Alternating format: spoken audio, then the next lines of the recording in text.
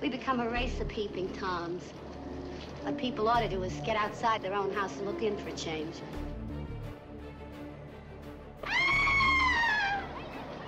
You didn't see the killing or the body?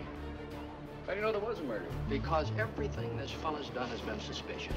Trips at night in the rain, and knives, and saws, and trunks with rope. And now this wife that isn't there anymore.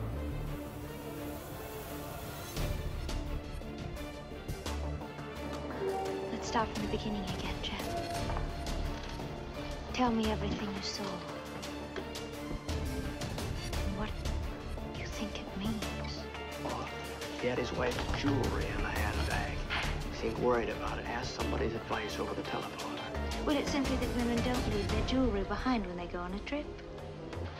Lars Thorwald is no more a murderer than I am. You mean to say you can explain everything that's gone on over there and is still going on? No, neither can you.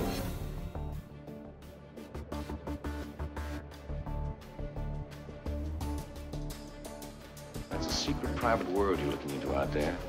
People do a lot of things in private they couldn't possibly explain in public. Did it, Thorwald. Did it.